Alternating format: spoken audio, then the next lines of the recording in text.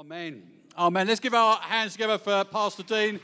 Dean's going to come and speak to us this morning as we lead into Easter. Thank you very much, Dean. Bless you. Praise God. Well, good morning. It's a privilege to be able to bring something to you this morning. And let me just start by saying about 4 or 5 weeks ago, I can't remember how many it was, there was a lady in the church. She came forward at the end of the service, and Joy and I both had the privilege of praying with her. And if she's in here this morning, I'm not sure. You'll know who you are, but I'm not going to use names. But I want to share this because I want to encourage you that God is on the move, and he is in the business of transforming lives. That's what he's about. That's why we gather together. I hope you don't come here this morning to meet with anybody else primarily than him, because he wants to meet with you. And I hope that you want to meet with him. So this lady came forward. We both prayed for her, and in that following week, she came to our house, and Joy spent some time with her, praying with her again, and we thought nothing more of it for about 4 weeks. And then we were sitting there one evening in our house, the doorbell rang, and there was this lady, and she had some flowers and some chocolates or whatever, and a card just to say thank you for the prayers that we had offered up. God had answered them, and he'd not just answered them, he had answered them way beyond what our expectations were. Now, I know that this morning is Palm Sunday, but I've been asked to bring something on the theme of worship. And when I hear things like that, that makes me want to worship, because God wants to change lives. And let me start by saying that I cannot possibly deal with the subject of worship comprehensively this morning. So I'm just going to bring a few thoughts that may or may not be helpful. I hope they encourage, and I hope they challenge as well, because we need to be challenged in this area. We need to be in a position where we constantly want to push forward and not get stuck. So let me start by saying that worship is one of those words that is used rather loosely in the church today. And in many parts of the church, it has simply come to mean singing. All right? And let me start by saying that worship is not singing. So I'm going to bring a few thoughts from the Bible that says what worship actually is. Now, having said that, singing is a wonderful expression of worship. But it's important to understand it's not worship. All right? So let's start from that point, and hopefully that's provoked you already. There's a few words in the Old and New Testament that are translated as worship, quite a number. There's about 6 in the New Testament. But there's 2 key ones. One is shakar, which is the Hebrew, and the other is proskuneo, which is the Greek. And those 2 words essentially mean the same thing. They mean to bow down before somebody who is superior in reverence and honor for who they are. So you might, for example, do that to royalty, and you definitely do that to God. And it really does describe something of the physical nature of it, in that you get on your knees, your head is on the floor. It could mean to fall down, to be fully prostrate before God, to understand who he is and show him the respect that he deserves. So worship, in its sense, means to bow down. Now, when it comes to God, we could do that physically. We could get on our knees. We could fall prostrate on the floor. Some people do that. But you know what? It goes deeper than that, and it comes down to a posture of the heart. And so if you want to talk about worship, you have to start with the heart. And whether or not you've realized it, we've been singing that this morning, and in some of the song lyrics that were up there, it was all about the heart and the posture of the heart. Jesus highlighted the importance of the heart in worship when he said the following to some Pharisees, and he wasn't being complimentary, by the way. In Matthew chapter 15, verses 8 to 9, he said this to some Pharisees: "These people honor me with their lips, but their hearts are far from me. They worship me in vain. Their teachings are merely human rules." And he was quoting Isaiah chapter 29, verse 13, but he makes it clear that outward expressions of worship, outward expressions are only acceptable to God if our hearts are first right towards him. Okay? You get that? So we must always come to him in humility, with thankfulness, recognizing our utter dependence on him for salvation. And so what that means is that when we're coming before him, things like pride and self-sufficiency, they've got to be laid down. They have to be laid down. We've got to come to him in humility, recognizing who we are in him. We need to come to him in weakness, not strength. Paul himself said, when I am weak, in other words, when I'm not relying on my own strength, my own abilities, when I'm weak, then I'm strong because God takes over. So let's look at a few words of Jesus. We come to worship Jesus, don't we? Yes? We come to, so it's good to understand what Jesus is looking for in a worship, isn't it? In a worshipper. So let's take the classic verse, John chapter 4, verse 23 to 24. And Jesus here describes what a true worshipper looks like. And so this is what I'm going to focus on this morning. And he said this, a time is coming and has now come when the true worshippers will worship the Father in the Spirit and in truth. For they are the kind of worshippers the Father seeks. God is Spirit, and his worshippers must worship in the Spirit and in truth. So we're going to focus on those words of Jesus where he talked about true worshippers worship in spirit or in the Spirit and in truth. And we must pay careful attention to this. They are the words of Jesus, and he emphasizes twice here how true worshippers worship the Father in the Spirit and in truth. I never learned this early on as a boy. I was very disrespectful at school. I wasn't a Christian. So in the school assemblies, when they start to sing hymns, which I hated, I used to change the words. So I wasn't really singing in truth. Now, of course, I've changed, and I might change the words occasionally, but they're done in a respectful way. And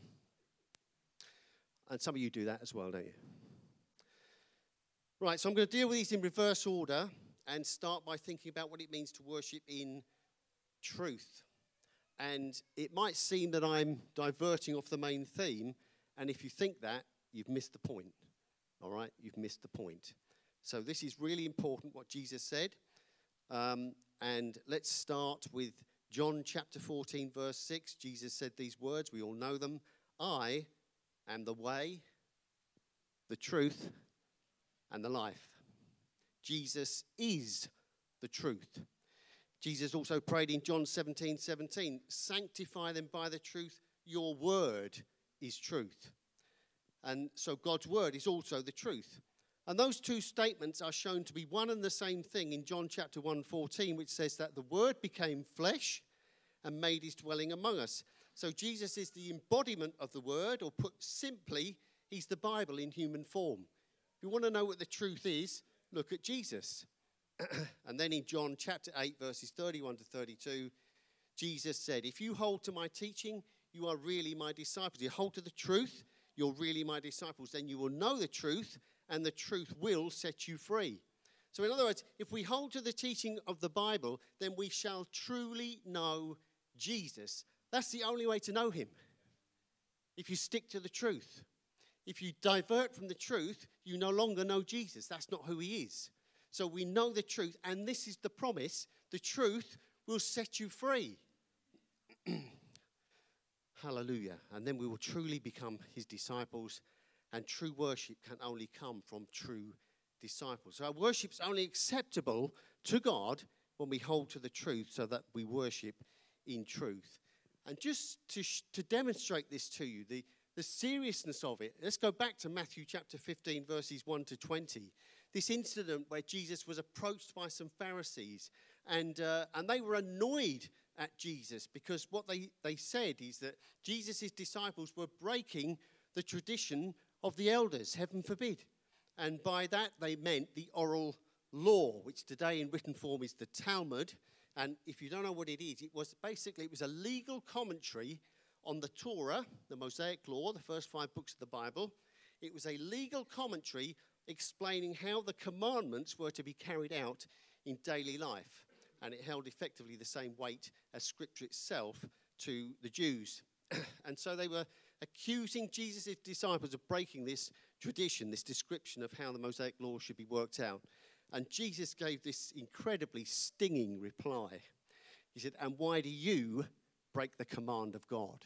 So he was accused of breaking the tradition of the elders, men, and he comes back and said, why do you break the command of God for the sake of your tradition?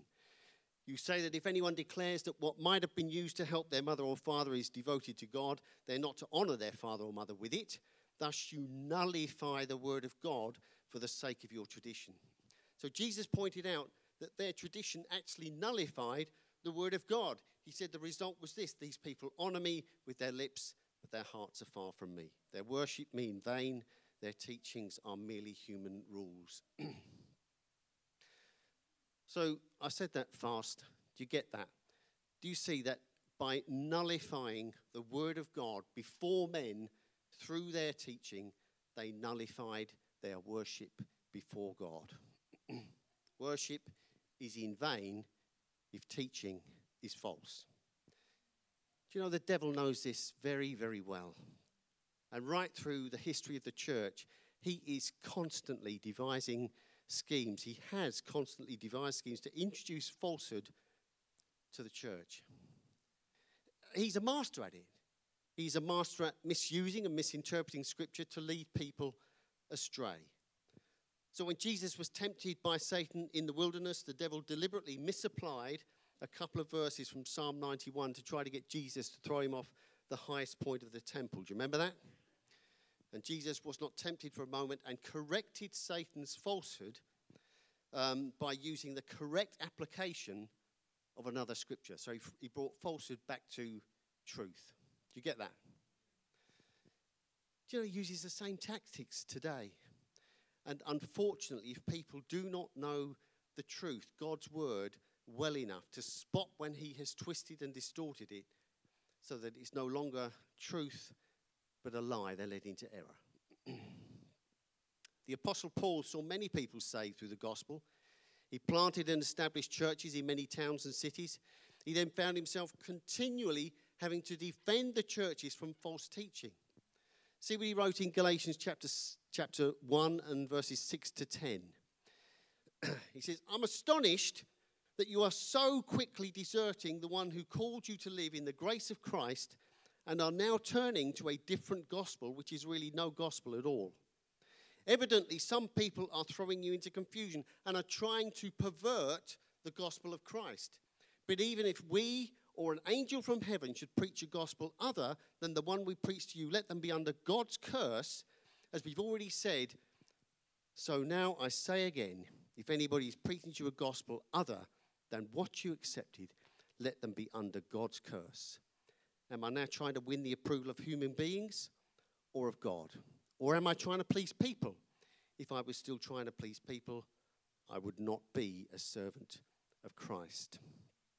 Do you know, those are really strong words from Paul. But they show to us that we should not entertain any attempt to pervert the gospel, even from angels. The last verse is particularly important and shows it is more important to please God than people. And going back to Matthew chapter 15, after Jesus' interaction with the Pharisees, his disciples came to him and they asked this question. They said, do you know that the Pharisees were offended when they heard this? They're quite concerned. He defended the Pharisees. Do you know they were offended? And he replied, every plant that my heavenly Father has not planted will be pulled up by the roots. Leave them, they are blind guides. If the blind follow the blind, both will fall into a pit. And in this day where people seem to get offended over any little thing, Jesus was not afraid to offend. What he was concerned about mostly was speaking the truth, which is what sets people free, even if it offends. And so we also need to come to that place where we are not afraid to offend. Let me assure you that the gospel will offend. If you speak the truth, I guarantee you the gospel will offend. Has anybody experienced that? Yeah, quite a few of you. The gospel offends, but it also saves. And it's that's what we're after. That the true gospel saves souls. And that's what God's after. That's what God's after. The gospel is concerned with where we spend eternity. And I want to say this as well, just to make it clear. You know, the invitation to come into God's kingdom is fully inclusive. It's open to everybody. Absolutely everybody. It doesn't matter what your background is, what you've done, who you are. It doesn't matter. It's absolutely fully inclusive. Access to the kingdom is another matter. It is extremely exclusive.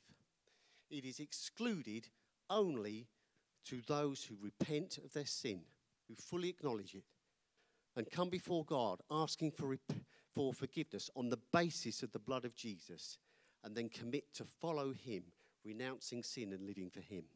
That's what it means. Access is exclusive. Do you know the reason why people often get offended by the gospel is because there's a cost to following Jesus. And sadly, many people want the benefits of salvation without the cost.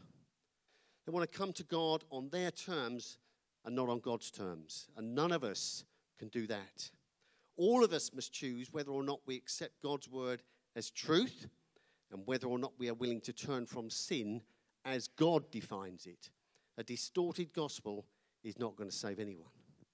So that's why it's so important when Jesus said, the true worshippers I'm looking for worship God in spirit and in truth. We must always remain in truth. So then he also said we need to worship in the spirit. So let's look at that, shall we? A.W. Tozer was an American pastor and Christian author who lived from 1897 to 1963. And he once said this. He said, there are churches so completely out of the hands of God that if the Holy Spirit withdrew from them, they wouldn't find it out for many months. And God forbid that we should ever become a church like that. So we need to consider how to be worshippers who worship in the Spirit. And do you know what? This requires great courage because it means that we mustn't control things too tightly. We've got to allow the flexibility for the Holy Spirit to move. Too much control is the fastest way to squeeze out the Holy Spirit. Let me give you another quote from A.W. Tozer. And remember, he's speaking decades ago. So this was valid in his day, and I believe it's valid in our day as well. And so he observed the following. He said, I wonder if there was ever a time when true spiritual worship was at a lower ebb. To great sections of the church, the art of worship has been lost entirely, and in its place has come that strange and foreign thing called the program. This word has been borrowed from the stage and applied with sad wisdom to the public service, which now passes for worship among us. And there's nothing wrong with having programs. We need some structure, but that structure mustn't squeeze out and remove the Holy Spirit from our gathering. So there needs to be flexibility with the program, right? You understand that? I'll try and explain it as I go along.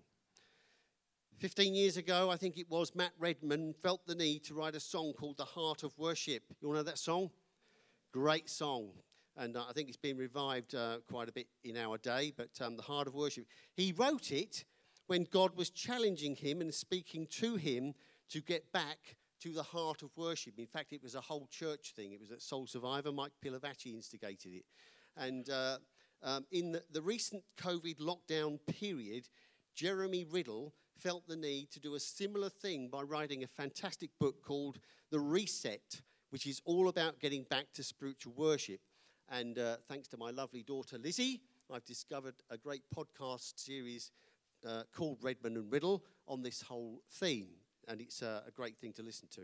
I'm still working my way through it. Anyway, to get back to the heart of worship, that's a constant battle. But you know what?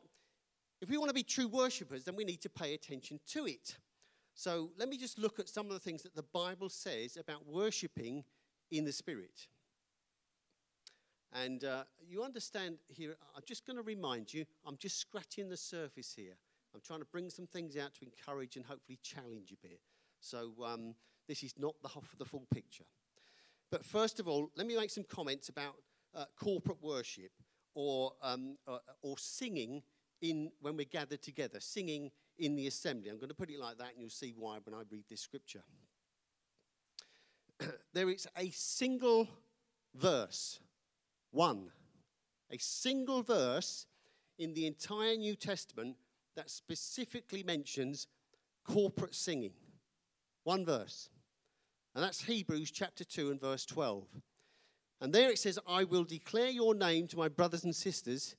In the assembly, I will sing your praises.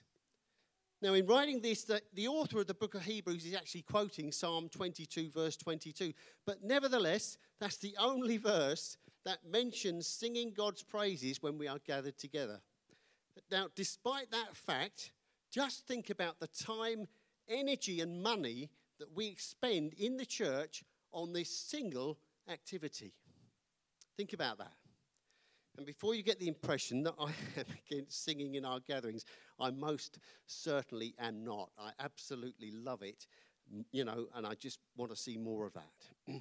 But I firmly believe that our singing is only really worship when it releases the Holy Spirit.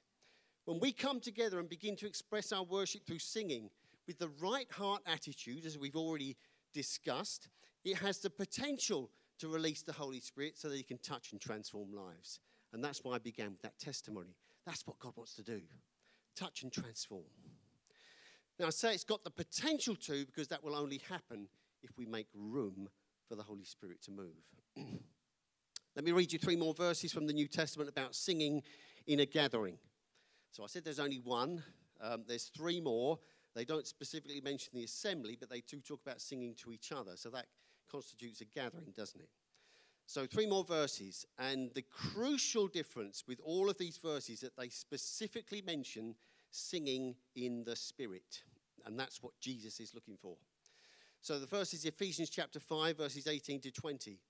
And that says, do not get drunk on wine, which leads to debauchery. Instead, be filled with the Spirit, speaking to one another with psalms, hymns, and songs from the Spirit. Sing and make music from your heart to the Lord, always giving thanks to God the Father for everything in the name of our Lord Jesus Christ. So that's the first verse. The second is like it, Colossians chapter 3, verse 16. And it says, let the message of Christ dwell among you richly as you teach and admonish one another with all wisdom through psalms, hymns, and songs from the Spirit, singing to God with gratitude in your hearts. And then 1 Corinthians 14, verse 13, and 1 Corinthians was actually written before the other 2 letters, so this one strictly should come first. So 1 Corinthians 14, verse 13, he says, for this reason, the one who speaks in a tongue should pray that they may interpret what they say. For if I pray in a tongue, my spirit prays, but my mind is unfruitful. So what shall I do? I'll pray with my spirit, but I will also pray with my understanding.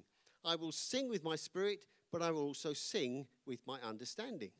Now, these verses are all written by Paul, and the verses in Ephesians and Colossians are very similar. They tell us what we should sing and speak to each other.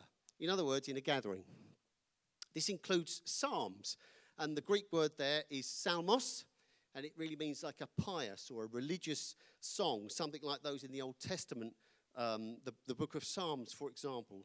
So, and it specifically means accompanied by a stringed instrument. You look at the translation for this word, psalmos, it talks about twitching, twanging fingers. And, who doesn't immediately think of Joe when you hear that? Twitching, twanging fingers. Anyway, so these are pious religious songs which are accompanied by stringed instruments. That's what psalmos is. Hymns is not what you think. The Greek word is hymnos, and it literally means a song of praise or thanksgiving to God. And then all 3 of these verses talk about singing in the Spirit. And Paul clearly explains this to be singing in tongues in 1 Corinthians 14. But there's a progression here. So let's just think about the progression that we see in these verses, showing that our singing should lead somewhere. So first, Ephesians 5 instructs us to both sing and to make music from our heart to the Lord. And we had a wonderful, beautiful time illustrating that this morning. Great time of worship we had. And we did that. We did that progression. You might not have realized you were doing it, but you did. And it suggests a progression from singing words that are external, we put the lyrics up for you, to singing words that are internal, and they come straight from the heart. And so Paul sort of suggests that kind of progression in this verse in Ephesians. So let's think about Ephesians 5 and Colossians 3 and the progression that's shown there when they start talking about what we should sing. And the linkage between psalms, hymns, and spiritual songs, or psalms, hymns, and songs in the spirit, however you want to interpret it, the link is not or, the link is and. So it's a progression. So if Psalms is taken to mean the Psalms of the Old Testament, this is literally singing Scripture. It's literally singing the Word of God. And sometimes we do that, don't we? And then we move on to hymns, which are songs of praise, which allow for the full creativity that God has placed within man to be used continually to write new and fresh expressions of praise to God through song. That's what hymns are. This is why God repeatedly says in the Psalms, sing to me a new song, because he is a creative God. And he's put something of that creative ability within us, and he wants it to continuously come out in fresh expressions of praise, to enable us just to fully express and release the love for God that we feel on the inside. And then lastly, we can sing in the Spirit. Worship in song is supposed to lead to a release of the Spirit. So, having seen that there are at most 4 verses in the New Testament that talk about singing when we're gathered together, and 3 of these talking about singing in the Spirit and give that progression, there are 3 whole chapters that talk about releasing the gifts of the Holy Spirit when we are gathered together. And these are 1 Corinthians 12 through to 14. That is why God is looking for worshippers who will worship in the Spirit. When we're gathered together, God wants to release the gifts of the Holy Spirit so that lives are transformed. We should expect the gifts of the Spirit.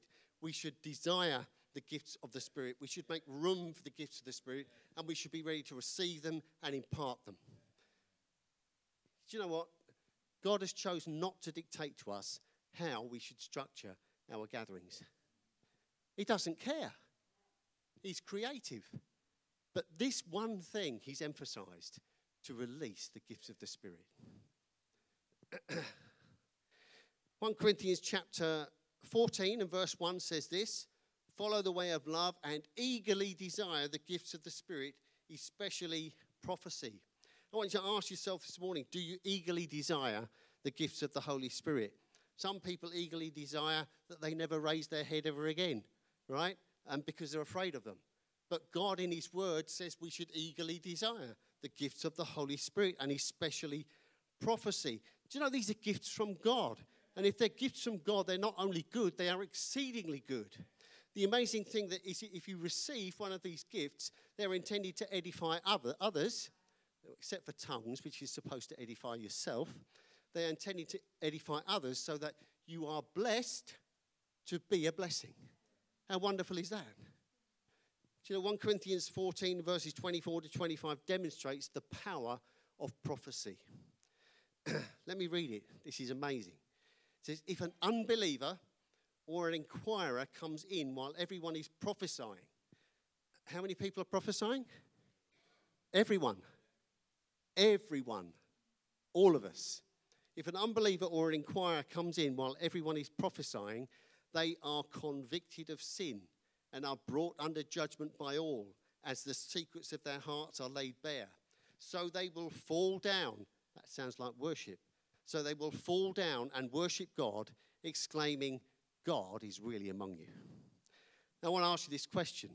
Do you want to be a church where unbelievers walk in and their response is, surely God is among you? You want to be a church like that? How amazing is that? That is the effect of the gifts of the Spirit that God is telling us in his word. And so I'm just want to wrap up now and just allow some time for the Holy Spirit to do some business in here this morning. And I want to start just by asking the question, how is your heart this morning? How is it? You know, have you come in this morning and there's a lot of stuff going on the inside, which means on the outside, yeah, you're lifting your hands up, you're singing the words, but you're not lifting your hands up. Perhaps you're here and you're singing the words, or perhaps you're not even in that place and you're just here. But your heart's broken. In that place where you're saying to God, I don't know what the next step is. I don't know where you're taking me. And this morning, God wants to bring you back to that place where you can fall down. Not knowing where he's going to take you. Not knowing what he's going to do. Just trusting him. And worship him. You know, when Job had everything taken away from him. This is real worship. When Job had everything taken away from him. His first response was to worship God. You might think it's all easy sometimes for those who stand at the front. And I'm going to share something that is hard.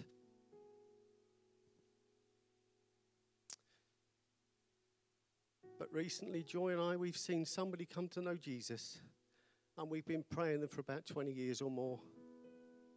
They come to Jesus. Now that's enough to cause you to worship, isn't it? But the cost is high. The person I'm talking about, his wife has left him. She had an affair, she left him. He's got 2 teenage girls. Just at that point where they're transitioning from a child to an adult. And the mother's gone. God, that's hard. I wanted to see them come to know Jesus, but not at this cost. Not at this cost. But he knows best.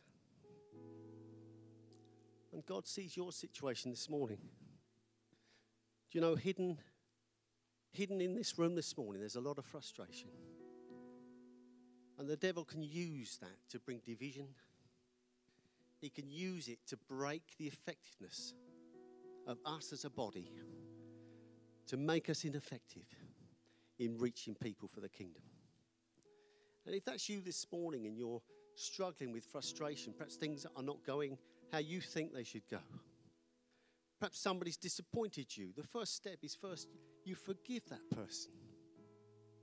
You come back to God in worship. Say, look, I'm your servant. It's not my church, it's your church. I'm just here to serve. And I want to invite you this morning, if you want a fresh touch from the Holy Spirit to bring you back to that place of sincere worship where you simply bow down in humility, can you just come forward? And we would love to pray for you this morning. We would love to pray for you. We would love to pray for you. Do you know, it's just come to my mind that here's a picture of worship for you. A sinful woman. Knew she was a sinful woman. The whole town told her so. And she knew herself. She came to Jesus.